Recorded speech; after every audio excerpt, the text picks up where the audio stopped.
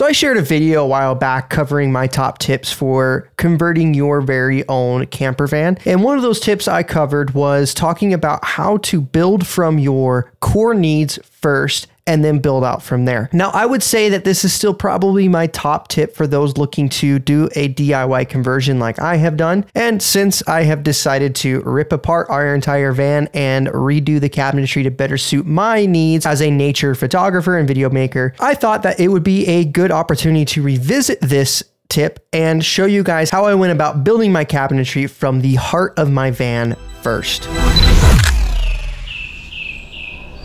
So today we're going to be talking about how I built our electrical cabinet in the back, which is on our driver's side of the van. Now, what I'm not going to be doing is going into a deep dive of the electrical system itself. Now, if you want to watch what I did in the electrical system, then you can go ahead and watch the video by clicking the link down below. There's not really major changes going on with the electrical system here. The only thing I did change was I had to remake the battery wires for the negative and the positive side so that they were the same length, and that's just because the routing is a little bit different than in the previous. You want to make sure that your lengths of wire are pretty much the same so that things discharge and recharge at the same rate. Now, I'm also not going to really talk about the brains of the electrical system because this isn't my IP or an electrical property. If you guys want a great resource and in-depth breakdown of the same exact power system I'm using, I will link explorers.life's video down below, as they are the ones that provided this schematic for me. So I want to make sure that I give credit where credit is due.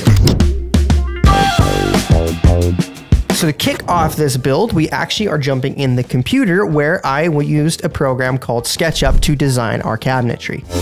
So the main goal with both cabinets back in the garage area was to make them as uniform as possible and to minimize the horizontal waste. We had a lot of horizontal waste in the last van. Now we're going to have a great space in the back for storage. With the electrical cabinet, I also wanted to create more of a professional and finished look.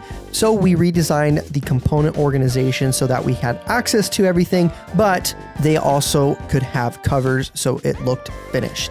Now our finished depth for the cabinet was going to be 57 inches, so it would be a total of 60 inches from the back of the van. After we had everything designed out and the way we liked it, I went ahead and printed off cut sheets and we started cutting all of our elements.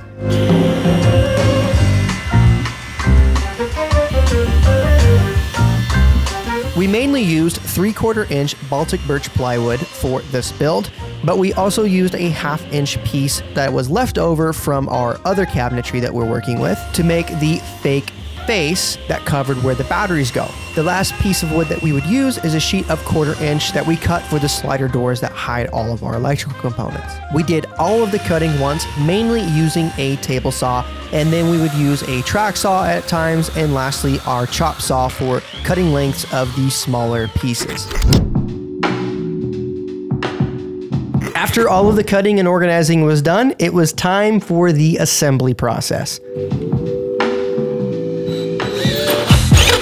The beauty of designing everything in SketchUp before building means that I knew exactly where everything was going to be laid out, so I could actually easily drill holes in the various panels before assembly. Each hole I drilled, I made sure to start the hole from one side, and then I would come from the back side to ensure that I didn't have any major blowouts or chip outs.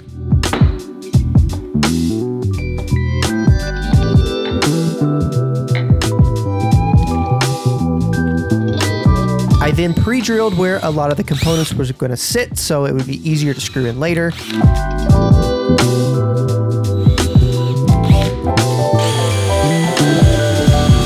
For the assembly, we mainly used Kreg Pocket Hole Jig joints. We were careful to lay these out to ensure that we had a decent spread of screws while maintaining a uniform and professional look.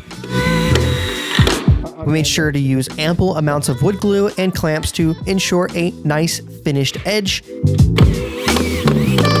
And for the slider door, we actually made 2 separate channels, which are known as dados. For the top panel, we just used the base that the batteries would go on, and then we created a small separate piece for the bottom. The top panel notch was cut just slightly deeper so that we could get the sliders in and out. We then used a drill press with a 4-center bit to cut notches so our fingers had a place to grab and pull the sliders open and close. Now I'm going to pause here real quick to introduce myself. If you guys have not watched any of my content before, my name is Riley Clark. I am a nature photographer based out of Las Vegas, Nevada. The primary goal of this channel is to take you guys on my adventures out in the wild. Now, as of recent, I've been doing a lot more camper van DIY build projects and camping reviews. So if you guys enjoy watching some outdoor content and the occasional review, then maybe consider hitting the subscribe button down below. And if you've learned anything or gotten any inspiration from this video so far, maybe consider giving it a like button so that the algorithm maybe wants to show it to more people. But let's get back to why you clicked on the video, and that is finishing our electrical cabinet. The first piece for the finish was to put edge banding on all of the plywood edges. This edge banding is just a small birch veneer with heat activated glue on the back, and then we just used a flush trim bit once it was dried to clean up the edges.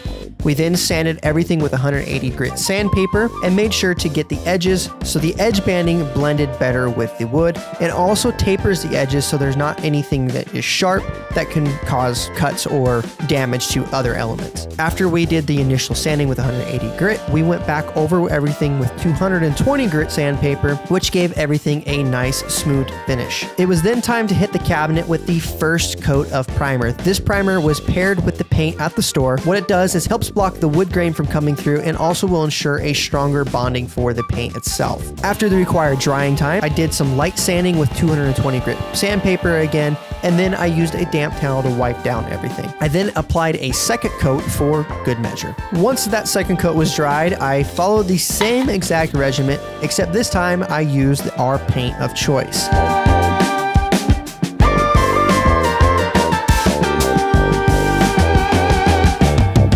Once everything was painted and looking great, I went over the insides of the cabinets with a sealant finish that also has a hardener inside of it, which provides a nice look and moisture resistance. I went ahead and pre-installed all the main components in the system, and then I slid the cabinet into place.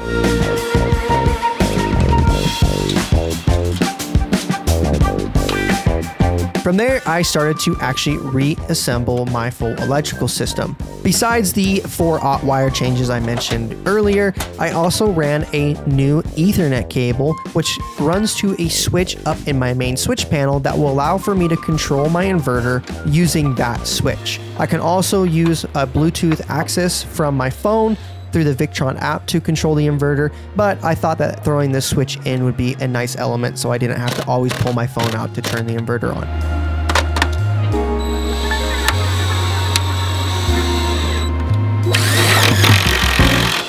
Before I put the batteries in, I went ahead and used self-tapping bolts that tied into where our structural steel for the bed also goes. These are the same bolts we used in the last build, and they really had a strong hold.